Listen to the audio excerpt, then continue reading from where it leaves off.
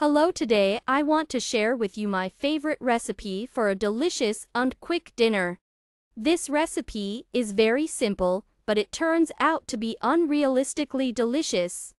Potato casserole with minced meat, cheese, and sour cream is my family's favorite dish. I advise you to cook this dish and share the recipe with your friends. Have a nice day, everyone. Peel the potatoes, wash them. Cut into halves so the potatoes will cook faster.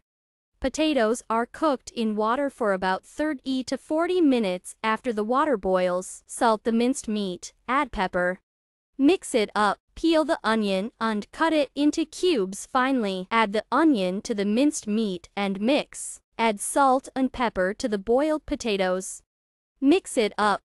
We're mowing potatoes. Grease the baking dish with oil and spread the first layer of potatoes. The second layer is spread with minced meat. The third layer is laid out with potatoes. And we make patterns with a spoon. Lubricate with sour cream.